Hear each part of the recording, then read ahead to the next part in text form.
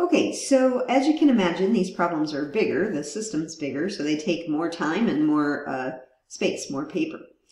So there's going to be a lot of writing, a lot of copying, and you want to have some kind of system for writing them. So you don't want to just have everything all over the place. You'll never find anything. And you want to be able to get somewhere as you go through these problems. Okay, so we're going to start by eliminating a variable.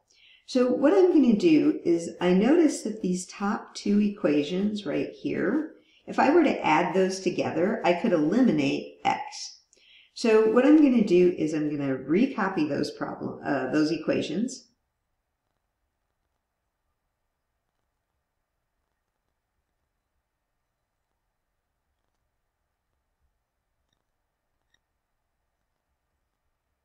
Now, sometimes it's helpful to do it color coordinated. Usually I give each equation its own color, but let me try this and see if it makes it a little bit easier to do it this way.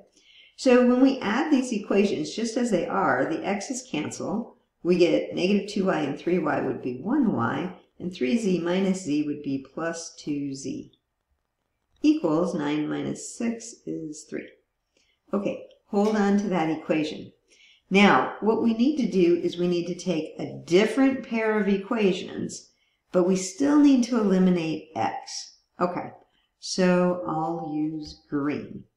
I'm going to look at these two equations then. If I were to just multiply this equation by 2, then I could get the x's to eliminate. So that's what I want to do. So I'm going to go over here. I'm going to multiply. You can't see the 2. Okay, so I'll erase that. But I'm going to multiply this middle equation by 2. Now, you might be saying, well, I wanted to eliminate the y's or the z's or whatever. You don't have to use x. That's the one I thought would be easiest, so that's the one I chose. Okay, so I'm going to multiply the whole equation by 2. I'm going to get negative 2x plus 6y minus 2z equals negative 12. Now, I highly recommend you double check and make sure that's doing what you want it to do.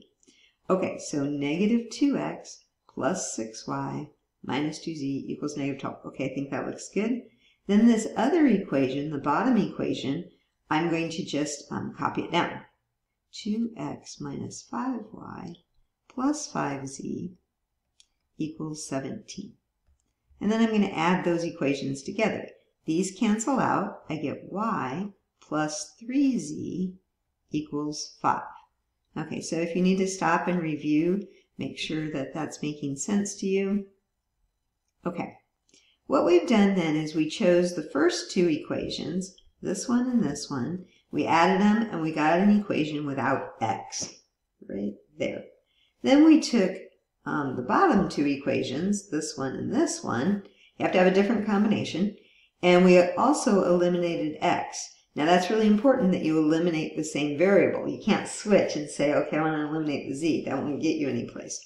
It's not wrong, it just won't prove productive. Okay, so I took the bottom two equations. In order for me to eliminate x, I had to multiply by a 2, and then I did that, and it all worked out. So now I have this equation without x. So I have two yz equations. So what I'm going to do is I'm going to take that orange equation and the green equation,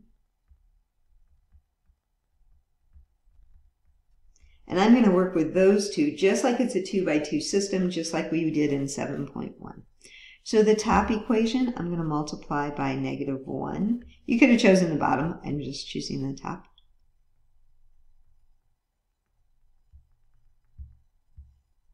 The bottom equation, I'm just going to copy it down. So I'm adding these equations together. This is all elimination by addition is what we've been working on here. The y's cancel. I get 1z equals negative 3 and 5 is 2. And I have solved for z. Yay. Okay, but remember there are 3 variables and we have to solve for all 3 of them.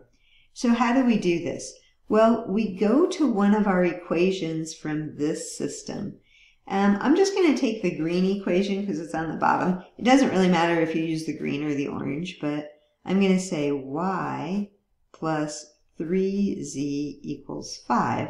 And then I'm going to substitute my value that I just got for z. It's 2. And then I can solve. So y plus 6 equals 5. If I subtract 6, I get y equals -1. Great. So now I have z and I have y. Now I have to find x. I pick one of the 3 original equations. It doesn't really matter which one you pick, because it has to work in all 3 of them. So I'm just going to pick, I think I'll pick the bottom one. It seems the least cluttered. So let me copy it down. 2x minus 5y plus 5z equals 17. Okay, now we're going to substitute the y and z that we have figured out. 2x minus 5 times -1 plus 5 times 2 equals 17. So that comes from the y and the z that we already know. So we get 2x plus 5 plus 10 equals 17. Or 2x plus 15 equals 17. Subtract 15. 2x equals 2. Divide both sides by 2. And we get, almost done, x equals 1. Now, if you really wanted to do more work, you could check this in in the other 2 equations because you have the ordered triple now. I'm not going to show that. It's not a bad idea to do that, but I feel pretty good because they came out to be integers. Now, that doesn't have to happen. We can have fractions or decimals in the answer, but I think it's okay. I think the work I've done is okay. So how do I write the answer? I write it as an ordered triple. X, which is 1, comma, y, which is -1, comma, z, which is 2. So remember, we're writing the ordered triple x, comma, y, comma, z. So I'm putting those in, and that is my answer. And it's called an ordered triple, and it's the one point that satisfies all 3 equations. Okay,